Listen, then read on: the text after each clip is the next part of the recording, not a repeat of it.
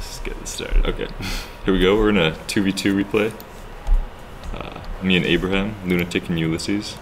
Oh, now they know our names. Against a Terran and Zerg on the ladder. So, in this game we're going to do our standard opener in 2v2, which we do whenever we can. There are certain things that will prevent us from doing it and things that we'll scout for, but we're not going to talk about that in this game. In any case, on my part, I'm the Zerg. I do an 11 overpool into really fast queen, and then an 18-second hatch. It can either be a macro hatch or an expansion. This is a build courtesy of Team Liquid, because they're super great. Yeah. And I just do super simple 2 racks into as many barracks as I want to make into mass marines. Yeah, so nice and easy. This is surprisingly more stable than you think. It doesn't really lose to very much, and it can perform like reasonably well versus sort of everything.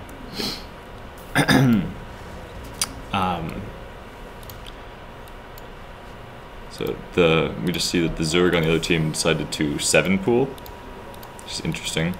Don't see that very often. Yeah, normally you don't really see pools before 10 yeah. because they're not very good. If you attack a Terran player or a Protoss player, they can just beat it with worker micro, and if you attack a Zerg player, usually they've gone for an early pool, or an early enough pool, like a 10 pool or an 11 pool, and they'll have a queen out in time such that your Zerglings will be completely nullified. So we see a Zerglings making a way to Across the map. our base. We just got spotted. Gonna come into my base soon. The Terran did about the same opening as me, 2 racks. He's rallying Marines across the map. I have 1 Marine out. I thought I had closed this off, but apparently I didn't, so I was sort of freaking out right there. But luckily it was fine. So that's kind of the reason that you don't typically do something like a 7 pool. It's really hard to inflict damage, and now this Zerg player is going to be behind me in Ling production for Ever. like basically the rest of the game. But this was surprising. The bunker in my base. Yeah, It's not something we see often. hadn't really seen that before. Weren't totally sure what to do with it. Yeah, just sort of ignored it for a little while. Don't really know if it was done on the fly or if it was a reaction to his partner's 7 pooling, but it does seem pretty reasonable. Lets them make something happen with those early Lings because they wouldn't have been able to get the bunker up otherwise. If we go back to my base, we see that we've got a queen. Speed is in production. Lots of Lings making. Lots of Lings making, and this is just something I'm trying out. 1 gas is left, or 1 drone is left on gas to allow for the production of a Baneling nest later on. One of the things about my build is that I get 15 drones on minerals, and that allows for more production than 2 hatcheries and a queen, but less production than 2 hatcheries and 2 queens, so you can sort of, if you want to, fit Banelings there in the extra like mineral cost. Here we go, we're engaging the bunkers. We weren't totally sure if it was going to work out, but it ended up working out quite well, since the Zerg didn't have much left of it. Terran's forced to leave. Now they're just behind, because they did very little damage to me, like almost none. And now we get to push out.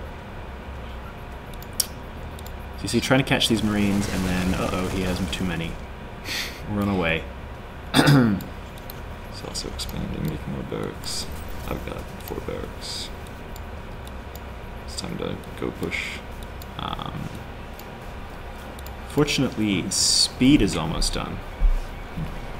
So yeah, there's other Zerg players getting Banelings, which can be good. Blind Banelings can do okay against this build if we don't micro well. I mean, obviously this is different.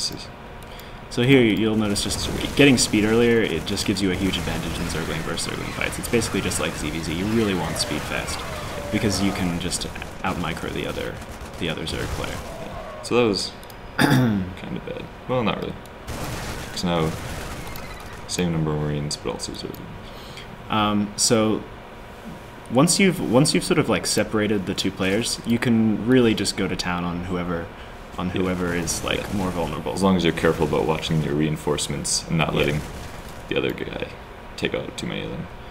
Really, one of the primary advantages of the speedlings is that you can just keep them away from each other. You can keep the other two guys away from like reinforcing, and you can cut off vulnerable units like marines and stalkers. If they're caught in the open against speedlings, obviously they do very poorly. So right here we get us around, and Got all those marines. and that was very bad. Delicious. And banelings. This could have been really bad. I wasn't even watching, but luckily the marines Yeah. did their job. Yeah, one of the problems with banelings is that you can almost have just too many marines for the banelings to deal with. Even before stim, it's just like too many shots get off on the banelings if you don't have a big critical mass of them. But you can also just lose all your zerglings to a baneling if you want. Yeah, so yeah, it's also crucial that you never ever ever fight the banelings with zerglings, because one baneling will ruin your day. This is sort of close, but it ends up being fine. And now we just check the army value. We are way ahead. Yeah. And the game goes on for another 8 minutes, but we're not going to bore you with that because the Terran just sort of turtles in his base and makes us like wait. For him to leave, yeah. It's real silly. Okay. Yeah, just quit. Stop recording now. How do, That's yeah. not, yeah.